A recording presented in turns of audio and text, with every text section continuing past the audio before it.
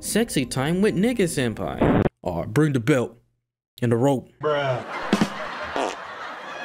I suck the air out your mouth, girl. Take that breath away. You feel me? Alright. How y'all doing? It's your boy JC and welcome back to some more Perfumare. Shake my hand as usual to let me know in the comment section below, what did you eat for dinner? Or if you're gonna eat dinner, what do you plan on eating? Hey man, we gotta say anything Nino's Bay. You saw that last title. I wasn't capping on that. Hey man, that was a little shorter episode because I was tired, but I'm a little energized. No, I'm not. It's still the same time I'm recording last time. I hate it here. All right, man, we got in the car. Now we have to, I don't even know.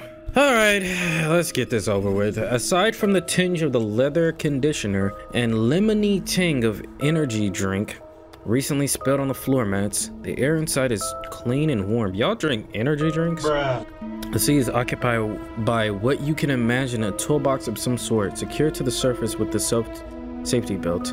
The box bangs loudly on the side of the door as the car speeds up along the highway, taking sharp turns and abrupt turns. Jewel nestles herself close to you, looping your arms together and share the warmth, more for your sake than hers. The palm that lies on your thigh is lax, but the grip of her other hand as duffel bag tightens. Man, when y'all get new words, y'all just be using them like it's freaking, like it's not a trump card or something. When she notices your stare, you visibly force yourself up to ease up, sending its tiny, stiff smile. She looks away to watch the moon as it slowly disappears behind the horizon. An empty can of the energy drink dislodges itself from under your feet, rattling side to side as it gets trapped underneath the seat where it stays tightly until you arrive a Lazar. During the entirety of the round, Nino barely speaks, though you prepared yourself for interrogation as soon as you enter the SUV. It never comes. In fact, Nino is silent for the most of the ride, though she reluctantly answers from your questions, providing additional information when it is dragged from her. Not even when Jewel asks after her grandmother and sister. Agent calmly explains that they're somewhere safe, and after prolonged prodding, does she elaborate. Laurent is with him, unofficially, of course, as not to leave any unnecessary documentation. He's on vacation, which in hindsight could be considered more suspicious. Why? He doesn't take time off? Nino laughs, then shakes her head. Nobody will dare to ask him about it, so you needed to worry. We figured the culprit, whoever they are, might want to lure you out by using your family. They are safe, I can promise you that. Man, I don't know them people. The insurement doesn't ease Jewel's worry. In the confinement of the car, the tart scent of lemons prickles your eyes, heavy and sour. The odor of distress persists long after the sun has set on the sky, coating the world with hues of gold and scarlet. Once you leave the enormous "Welcome to Lazar" sign behind and the car decelerates considerably, it gets harder not to drift away. You catch yourself rubbing your eyes until they are red and puffy. The stingy pain irritates you more than it helps you stay awake. The lack of sleep worsens your hunger. The pack of unsalted crackers you share with Jewel barely satiates. Did I say that correctly? Your backside is completely numb, your legs are tingling, and all you can dream of is getting out of the SUV. Luckily for you, the agony ends swiftly. Where to? My place first, I guess. You say, not wasting breath, to give Nino your address. And rightly so, because she turns into the right alleyway even before you're finished speaking, knowing the way perhaps even better than you. Your newly rented apartment is on the industrial side of the city, more on the outskirts. You don't care much for it. It's just a place where you return to sleep. Someone like you can't afford to get attached to a place when not the possibility of having to leave overnight is more than plausible. It's something you have to grow used to, and yet you have to admit it bothers you. I mean, I can understand why it would probably bother somebody, because it's like your home is not your home. You feel like you're always on the run, and if you're not really of a person who can like live that nomadic lifestyle, this sucks. So I'm gonna make a save. There's so many freaking saves. It doesn't say critical choice, so that's one thing I feel like the critical choices matter, so these ones don't. So I just need to only save when it says critical choice, so you have to admit it bothers you. Perhaps it always did, but you learn quite early that the same things you want and always the way things have to be are rarely one and the same. Still, during the few precious times when you do allow yourself to daydream, you imagine a reality in which you didn't have to hide. Either here in the Lazar or abroad in a country with fewer restrictions, where people like you are treated like normal citizens, or at least more likely a safety hazard and less like a danger to society. It would be finally nice to stop running and put down some good roots. Fantasy fills you both with longing and profound sense of injustice. At the end of the day, however, it joins all the other pipe dreams in the far corner of your mind. Somehow, just thinking about returning to your apartment puts you in a better mood. Sure, it's small and only temporarily, but it's yours. And now that the heat is off, it's safe. As much as anything can be these days. And then out of nowhere, Sylvia pulls up with her ugly wig from Party City. The exhaustion that weighs on you is so heavy that you only notice the vehicle has stopped when Nino repeats your name. Nigga senpai. Ooh, say that again. Talk to me. What? What? Yeah, what? Nino lets out an exaggerated sigh before meeting your eyes in the rearview mirror. I said we're here. Unless you'd rather go with me to the office. No, thank you. That's what I thought. Hey, Jewel, what's up? Let's go. We can get sexy time. Sexy time with nigga senpai. Alright, bring the belt and the rope. Bruh. You unbuckle the seatbelt, ready to throw yourself out of the car. Before you can exit, Jewel stops you. Hey, would you... Yeah? No, it's nothing. When you turn to look at her fully, she shakes her head. Are you not coming with me? Are you sure?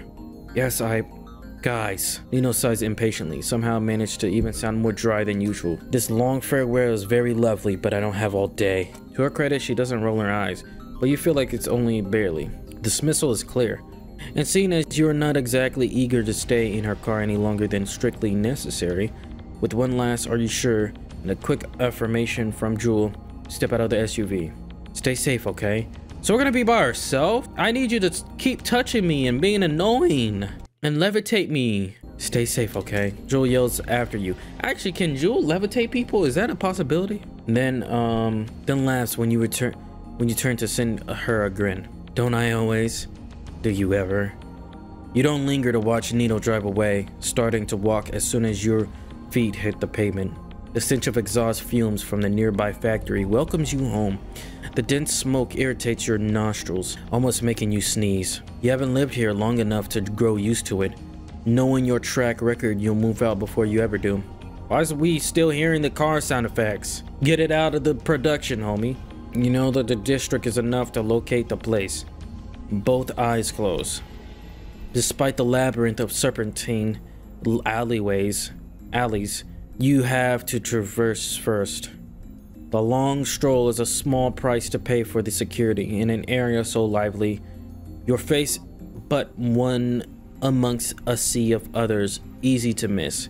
You don't see many people on your way to the tenement, arriving there without interruptions. Getting inside, you nod in silent greeting when your eyes meet the doorman's. He waits to see your ID before passing you the key. The strange regulations make you feel like you're living in a motel room again. Strangely nostalgic. The elevator is out of order. The faded sticker is sure sign that it's going to stay that way. It's not surprising, if disheartening, having to tackle the stairs all the way to the highest level. Man, you gotta do a little workout. You know what I'm saying? Even though after you've been pretty much working out a whole situation, you can consider yourself lucky for being the only tenant on this floor, since you don't have to look over your shoulder every time you open the door. I would wish I can live in an apartment complex where it's just nobody around you. You don't get noise complaints, bruh. Well, both doors, which is another benefit. 2 sets of reinforced doors, 4 locks, and a deadbolt. It takes you a solid minute to get inside, but the peace of mind you have after closing the locks behind you makes the hassle worth it. You leave the key in the build door, turning around to take a look at your house. A monstrous wardrobe made entirely of walnut wood is the first thing you notice. It doesn't belong to you, of course. You never owned a piece of furniture larger than a chair. Decorations are here are scarce. You don't have the luxury of wasting cash on things you don't need. Is Flavio gonna meet up with us? Because I remember that from Laurent's route, right? That said, you don't exactly live as a hermit. The overall style you were going for could be described as, yeah, see, this is where we go in. We get a minimalist style, you know what I'm saying? A white decor simply optically enlarges the otherwise plain room while retaining some of its severity. Once you make sure there's nothing on the bed that needs to be removed, you let yourself fall on the bed.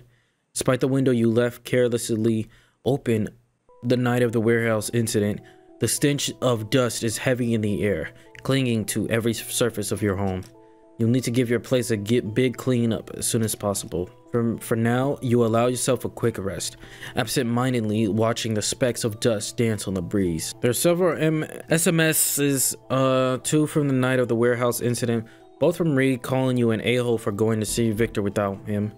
Glancing at the clock, 12:30, you decided to send Reed a quick, anticlimactic "I'm back." It's too early for him to be awake, so you have a couple of hours apiece before he calls to reprimand you for vanishing without a trace. You feel guilty if you didn't know that he keeps tabs on you either way. But as always, he complains a bit before magnanimously offering his friendship back with a steep price of a meal in a fancy restaurant. Though after this whole mess is over, maybe you'll buy him two as thanks for his help obtaining the documents that helped prove your innocence. If you survive the ordeal, that is.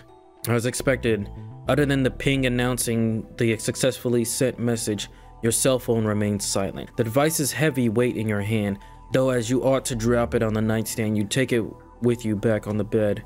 As you lie on soft on the sheets, you promise yourself to only close your eyes for a second. The second passes. After two more, your consciousness fades. You sleep well and deep, uninterrupted. Yeah, get some sleep. You wake up disoriented. The sky still outside is dark. Yeah, then change it to dark. It looks bright.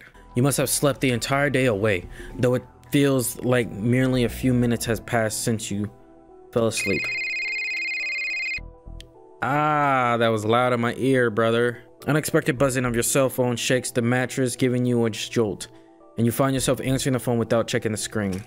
But it's not Jules' voice you hear in the receiver. Do you have any windows open? Bro, we're screwed. We're screwed. What do you think? The thick panic in Nino's tone takes you aback, so much so that you're unable to cobble together anything more than a rough what? Windows, Nika-senpai. Do you have any windows open? Yes, you. Close them now. Bro, we've been asleep for a while. Whoever was trying to kill us is already here. You could get the booty meat. The shock paired with the leftover days make you follow Nino's orders before you can stop yourself. You close the window and pick up the phone, demand answers that don't come. Stay where you are. Nino snaps instead, and the line goes dead. A laughable command. Where are you supposed to go? Overwhelmed and barely awake, you sit on the floor staring at your hands. Brother. Nino arrives, she accompanied by a dozen agents. Jesus! They transport you into a secluded location, a facility outside Lazar. Lazar, where you were to meet with Jules' family. Reed's there too. So is his brother. Why does she instantly know our windows are open? Like, that's just weird, champ. The only person is missing is Jules. After leaving the apartment, vanished into thin air. The wait is torturous, but in less than a month, the culprit is captured and you are free to go. Your life after that continues as it always did, save for one disruption. Joe never comes back and nobody knows why. No way. I said no. Neutral ends. Dude, okay, I'm not mad the fact that we got a neutral end. I'm mad the fact that, like, out of all the ends, I don't even know which one are critical. Like, we got so many. Look at this, guys. We literally have like 2-page worth of critical choices. Like, how can I know for a fact? Like, how do I figure out the right one for the ending, bruh? This doesn't have like a critical choice. This one doesn't have a critical choice. I'm looking for the ones that are critical choices. So maybe I was just saving joints without critical choices. Okay, this one is a critical choice, right? So instead of like going with Jewel, let's go alone. I feel like this is right before we meet Sylvia, so I feel like we would be dead. Let's skip and see. All right, so we're alone. She's using a lure on us. Skipping through it. Nothing personal. Do we still kill ourselves?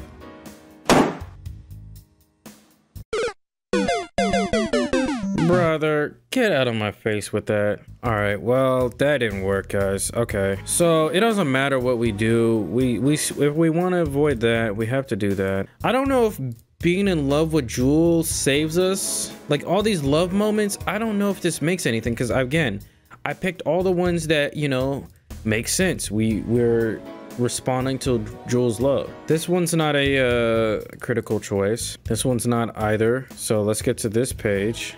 Okay, this one's a critical choice ahead. Wouldn't. Then you wouldn't have a choice but join the agency. Do you regret it? Maybe it would be easier if I did.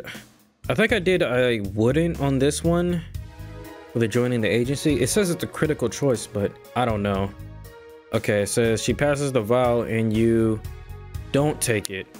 Well, look, I feel like we will die if we do take it, so let's don't take it this time. Let's just see what happens. It's probably for the best. Hope you know what you're doing. We can't just what? So then, okay, that's when that happens. So let's skip to the point where we get to so if you don't have the vial, I guess you still somehow survive, but you don't use the vial. My house, you're more than welcome to join me. You accept the offer knowing you can't possibly refuse. Wait, do we have an option? This is different. So we go to, oh, okay, so we go to Jules' house now. I'm not gonna lie, I was skipping on that dialogue. Nina drops you off on the parking lot near the intersection where you met her for the first time and you're still under the influence of Perfumare. We'll be in a touch. She hits the accelerator, speeds away as soon as your back is closed. A little surprised she let us go. You watching the SUV blend with the heavy traffic before turning to Jewel. The only thing different that we did was didn't accept the vial. You know she has someone trailing us, right? She says it easily, almost jokingly, hiding in the bitterness. Well, okay, you're probably right. You sigh, taking a glance at the sky while you march down a busy street. It's still early, but the days are becoming shorter and the night approaches relentlessly. Just because the sun shines now doesn't mean it won't remain so. With a quarter of an hour and the sky shifts from grayish to crimson, and from crimson to blue, thickening clouds overhead heralding a downpour. The world dims, drenched in ultramarine. First droplets of rain land on your face. All right, bruh. And silence interrupted by only tapping of the rain on the asphalt. Jewel leads you into her house. All right, where's that ugly baby? Is there anything you're bad at? You joke, lean on the wall, try not to get dirty with the grime clinging to your clothes. Cooking. Jewel exclaims immediately after laughing softly while she unpacks her bag, pulling out the last set of clean clothes and dumping the rest into the laundry basket in the corner of her room. By the time she's done, your curiosity wins and you become intimately acquainted with every item in her bedroom. Enabled by Jewel's encouragement, you find yourself plucking at the strings of her acoustic guitar. Would you play something for me? You ask, returning the instrument to its place behind the table in favor a bundle of spare clothes Jewel prepared for you. Maybe later. You take a shower or you'll get sick. Her concern is sweet, if unnecessary. You weren't out in the rain long enough to get yourself soaked, but you are in dire need of a wash. That's true. And there are things you need to do before that. I'd like to make a call first, if you don't mind. Sure thing. The landline phone is in the living room. We ain't got our own phone? Picking up the own change of clothes, Jewel points out to you in the right direction and then towards the bathroom to give you some privacy. Once you're alone, you pick up the phone and punch in Reed's number. Unsurprisingly, he doesn't pick up. It's late in the evening, he's already at work. You decide to leave him at a short message. Quick hi, I'm back, call me when you're free. Which likely would be sooner than later. He'd hate to miss a chance to reprimand you for vanishing without trace. Yep. God dang, what happened to your eyes? You a goth girl? You've been playing too much for her heart. By the way, if y'all would have loved to see a video of that, I haven't played that game in a minute. Couldn't stay away.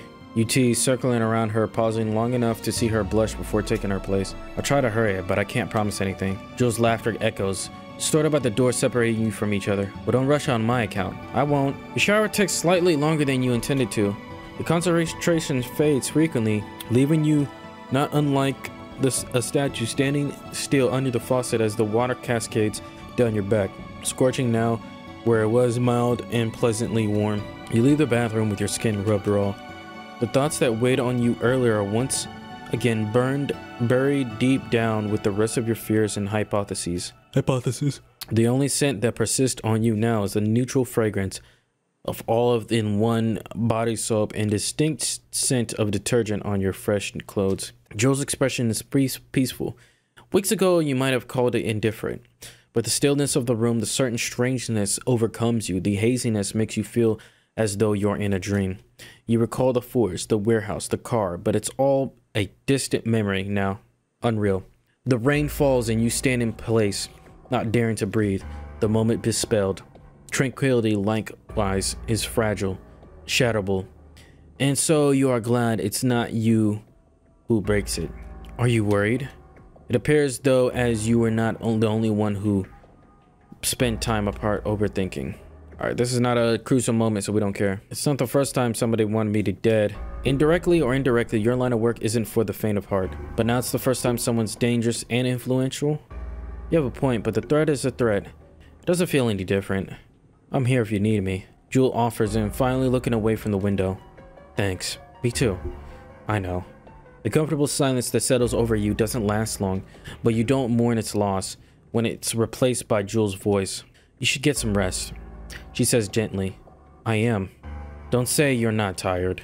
I am quite stern. Not the quite stern admonishment is contradicted by the tender way she brushes her fingertips over your eyelids, where the skin is purplish and tender. You stayed up to watch at the whole motel. How long has it been since then? Bro, worry about you. Nearly 2 days. There's no point in arguing over it. Jewel was with you the whole time. Go to bed. What about you? Unlike you, I did get some shut-eye earlier. Even though the possibility of Nino delivering you straight to the SPD office did cross your mind, there was nothing better to do in the car than dozing. And the short naps you took weren't enough to account for nearly 48 hours of sleep deprivation. Fine. You agree, raising your hand to cover Jewel's interlacing fingers and pulling her with you as even as she quirks her brow, half in question, half in amusement. I'd sleep better with you there. You reason unnecessarily, knowing that Jewel really needs much convincing, indulging you, especially late. The couch dips under your combined weight, comforting rather than when Jewel's arm wraps itself around your waist. If Jewel shared your gift, she would have known what you feel towards her without having to ask. It would have saved you the awkwardness of having to dance around each other in circles. Man, calm down over here like the rest of us. You gotta pull the girls correctly. But she doesn't, and you lack the words to tell her how much she means to you. Even I love you seems inadequate to conveying the magnitude of your affection. You never dared to hope, and yet here you are in the wrong place at the wrong time, but with the right person. Somehow you didn't think you'd ever get this lucky. When minutes pass and you still refuse to close your eyes, Jewel draws the bottom of the lip between her teeth before chuckling. Supposed to be sleeping. How could I when I didn't even get a kiss goodnight? Oh, how thoughtless of me. Jewel yields to your demands, voice or not, and so it doesn't surprise you when she leans in to peck your forehead and temple and the bridge of your nose. Dang. What about the neck, the breasticles, and the freaking testicle? Pointedly avoiding your lips, knowing that's where you want her the most. Is that enough? Rhetorical question. Say nope. Yep, there, my nigga. My nigga. The Watchman gives you as she informally... What the frick is that? Dimming when your mouth connect. The flavor of lip balm on her chapped lips is the taste you become well acquainted. I don't need her chapped lips right now. I need her neck, her booty cheeks. The swirl of her tongue against yours as you pry her lips open to deepen the kiss. It's quick and inexplicable, sweet. That's all. There's only one option. What's the whole point if there's one option? And that's what you wanted. The sweetness of her breath fans over your jaw as she breaks the kiss. She doesn't retreat, cupping your cheeks. Ooh, what type of cheeks? A small eternity passes like this, just the two of you entangled as one. You know. Jewel starts in a murmur, pressing her forehead against yours. With both of her hands bracketing your face, she is your whole world. She looks at you though as you are hers. It took ages before I came into terms with how much I love you.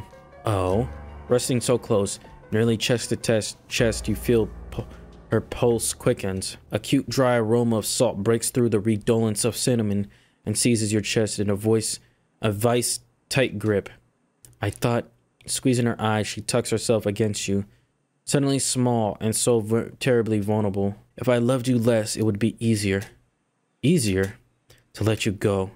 And that's when you realize a surprising certainty that if for not the lassitude that plagues Jewel, whether she wants to admit it or not. You might have never known how reserved she was to confess to you when she did. That had the situation been less dire, your life not in danger, she might have never told you what she felt. In your mind, she's always been bold one, not afraid of speaking her mind. You might have misunderstood her once again. You don't have to let me go. Is that what you almost said? Oh, stopping yourself before the promise can turn into a lie. That's why I had to tell you. Jewel continues, unaware of your internal turmoil, preoccupied with her own. Because if I didn't, and if I lost you, I wouldn't be able to forgive myself for not trying. You understand, perhaps better than she realized. You have to share. You too have had your share of missed chances, forfeit opportunities, dreams you had to abandon. You can only be grateful that Jewel wasn't one of them. I'm glad you did. You choke out less steadily than you'd like. Nodding stiffly against your chest, Jewel mumbles something with vaguely like me too. She lies tense until you coax her to relax with gentle words and even gentler touches. She falls asleep first. Oh, is that all we do? And only when her body's still under your hands do you allow yourself to drift off as well. Spend the rest of the night wrapped in each other's embrace. You can't recall when it was the last time you slept so well. Ow. You're roused, gradually awakened by the distant melody of the landline phone. The muted noise doesn't seem to bother Jewel at all, her testament of her exhaustion if she can sleep through the disturbance. I thought she wasn't tired. Spread over the side of the couch facing toward the wall. Number flickering on the screen isn't saved on the context list, but you recognize it from a business card. She did warn you she'd call you, most likely to inquire after your decision. You didn't give too much consideration since you returned, and now you have only a second to make up your mind. If you pick up, Nina might try to convince you to join forces. If you don't, it would be an equivalent of a refusal. With that in mind, you... Golly, so many critical choices. Well, you already know what's bracking, guys. So, let's not pick up. You let the phone ring. Joel's right. The less contact you have with the SPD, the better.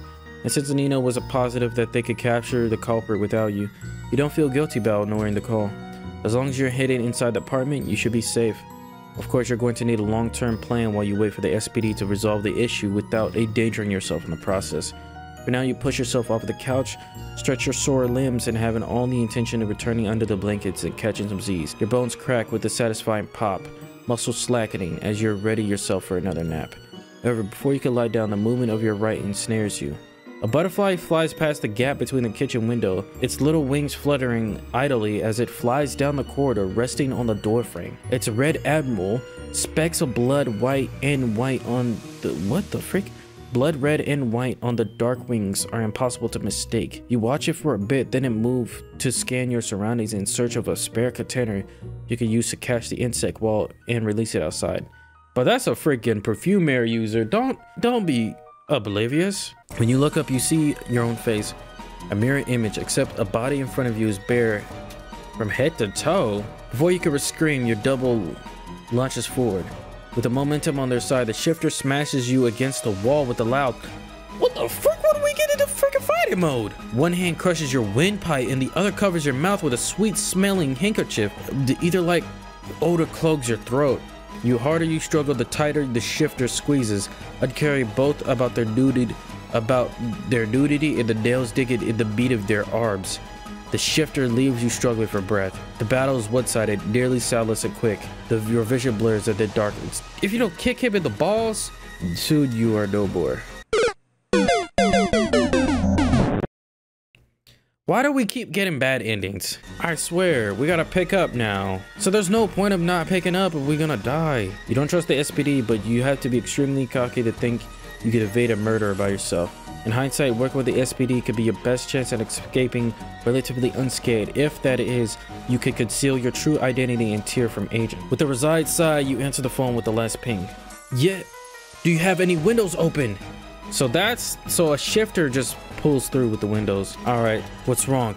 She groans, then quickly sobers up to see the state you're in. Nigga senpai? I have no clue.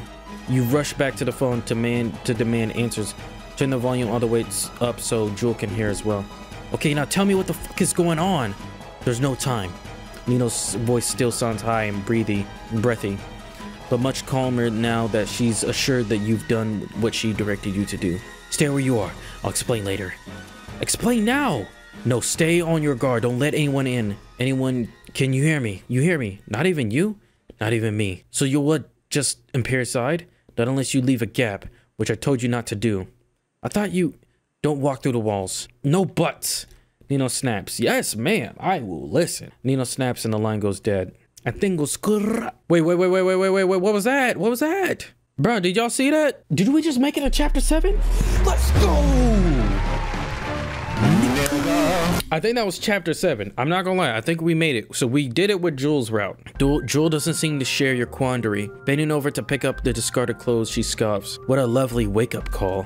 She promptly starts to redress. Despite the deep lines, the pillow stamped on her cheek, she's alert, more so than you. The remnants of sleep clouded your mind up. Till now, we haven't cleared completely. Lack of proper rest duels the anticipation you might have felt otherwise, filling you first and foremost with. I don't know what inversation is, but whatever. It's better than dread and anger. Trouble after word trouble, it's like a bad joke. The second you take a moment to fight for a breath, you're forced to sprint, never catching a break. The exhaustion makes it hard for you to try to treat anything seriously though. How can you when everything has happened since the warehouse debacle feels akin to the nightmare, a prolonged dream that you're going to wake up from soon enough, or so you hope. After scrubbing the heel of your palm over your stingy eyes in a feeble attempt to soothing the ache, you follow Jules' example. What's the deal with the windows? You asked to break the silence. The request was so strange you can't immediately find a reason for it. Jules shrugs with one arm, hanging her duffel bag over the other. There are what at least few afflictions that could make breaking in easier. Even though the buildings are made exclusively out of materials that are impossible to penetrate, leaving a window open would be enough for an invitation for a hitman who knows what they're doing. But that doesn't explain the urgency. You see and hear the crook, even an afflicted one, with a couple exceptions. Intangibility, for example, incredibly rare affliction, given the scarcity of fives of that particular gift. The chances of the random burglar stumbling into you are less than 1 in a billion, so you can confidently jolt that down. Then again, can't be assured of anything these days. So that's the assassin, or assassins you should say. What an amazing idea to consider, that you can't be sure who and how many people are after your life. If it's not disintegration and not intangibility, then wait, what about shape-shifting? Your brain wasn't so overwhelmed that you might have realized it earlier. It is such a clear theme after all. Victor's killer, Sylvia or not. The person who came to the meeting, Renee set up for you, a shifter or not. Then the one you stumbled into the motel. There's a shifter involved, you knew that. But you've been so focused on the body snatching aspect of this affliction, you forgot reshaping isn't limited to stealing human bodies. When the tears are 1 to 3 relatively harmless with their parlor tricks or more and less temporary changes to their appearance. Tears 4 to 5 can disguise themselves more thoroughly in the form of another individual or an animal. An inkset, for example, would only need a tiny gap to slither through, which in most likely Nino was so adamant about obscuring all the entrances to the apartment, and rightly so. I hate this. Jewel seems to have drawn the same conclusions because she pales. Her front teeth bite down her lower lip, leaving pale indents in the tissue. Jewel is a 4. From the first moment of your acquaintance, she gave the impression of being wary of other gifted. It took you a while before you learn how to not take it personally. Joel's voice comes out strangled. She takes a moment to clear her throat again, with no better result. What if the shifter... Man, just be on guard, bruh.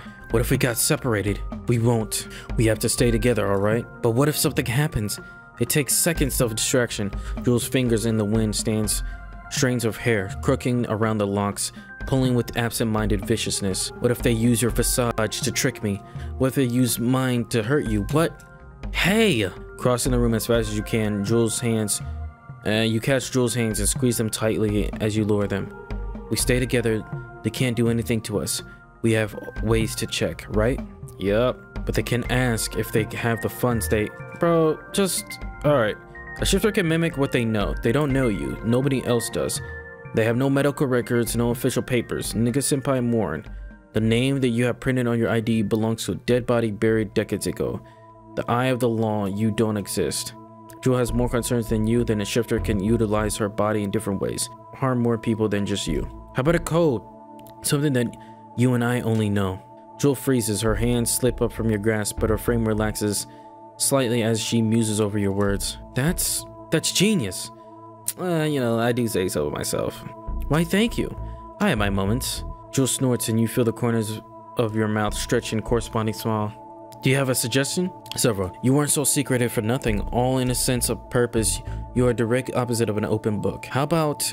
Wait! Tugging at the zipper of the duffel bag that sways by her hip, Jewel fishes out a black permanent marker. We should write it down, just in case somebody's listening. Right. Maybe here. Tucking up the sleeve of the shirt, uncovered patch of skin of her forearm, using the body instead of a piece of paper. So for the additional defense, it would be better if to show the code rather than recite, as to not get overheard. Passing you the marker, the Jewel rolls the fabric higher, securing it around the elbow. Okay, so don't tell me. Right. Thank you. Trust me with this. As she says this, the sweetness of lemongrass partially replaces the sharpness of ammonia. The amount of raw affection she displays is enough to make your chest ache. I trust you with everything. I trust you too. No matter what happens, we have each other, right? Right. We can see the shift in her eyes. Flash of hesitation replaced by pure resolve with 5 strokes. Jewel spells the name Junia right next to yours. Her chicken scrawl is a familiar one. The letters are big, hard to read. The wide spaces between. I didn't know you had a fake name. It's not fake. I've got to change. Legally. I mean, you had to do it, and with this type of job. My surname, too, is originally my father's. It was the only way for me and my sister to settle outside of the Institute without being used as a bargaining chip to either lure the last members out or bring the government to their doorsteps. Damn, bruh. I would have stayed there with them. Had it not been for Leon, traces of humor and dejection. You could find in a mirror. Oh, no. We want to have a normal childhood, a future. So I left. When we spoke about regrets, do you remember? Oh yeah, on the night of the rooftop. I wasn't absolutely sure, but even then, now I am. I don't have any regret. I don't regret anything that had led me here to you. Jewel. Uh-oh. There it is. Go on, we don't have forever. Yeah. Oh, it's Reed. And we will continue this in the next episode. All right, y'all see it. Jewel's Route chapter 7. So we got it with Jewel. The only thing that's weird is like I couldn't get it with Laurent. So I'm thinking maybe if we restart Laurent, we might be able to get the secret ending, but then I'm not too sure. But yeah, this is getting juicy, bruh. I didn't think we were gonna get to chapter 7 because after we got that neutral in, because I was like, dang, like I did everything, what do you want me to do? But then I'm like going back and I realized there's a lot of critical choices with Jules. We didn't get that with Laurent from what I've done when I try to redo it. So we're gonna have to try that when we finish with Reed's. But I would say we probably have one more episode left. I don't know how long chapter 7 is truly, so we might have 2 more episodes left for Jules Route, and then we're gonna do Reed's, and then we're gonna see if we can get Laurent. So this game, we're not completely done with this game, that's for sure, but it's getting interesting, which I kind of skipped over the dialogue of what happened and changed when you didn't take the vow. So I should have probably, honestly, I might have to go back and see what they say on that. But now that we avoided that, we're learning a little bit more about the shapeshifters and all this stuff. So shapeshifters pretty much can shapeshift to anything as long as they know something of you. So even then, it begs me the question if Sylvia is even Sylvia. Maybe Sylvia or the head of SPD looks different, or maybe if she does look like that, they were just all shapeshifters from the beginning. Maybe the master don't actually go out. You know what I'm saying? You don't use your king to attack. You let the other people do it. So you let your pawns and the knights and the rooks do the work. So maybe this is all a chess game to her. I'm interested to see how it's going to turn out. I'm really messing with Nino. I'm really messing with Jewel and all these characters so far.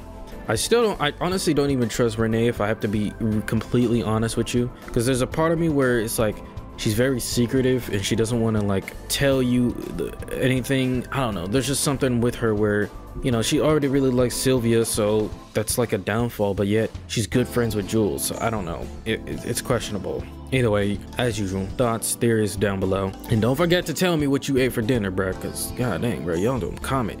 Either way, y'all so best, keep it strong, and I'm gonna see you when I see you. Peace.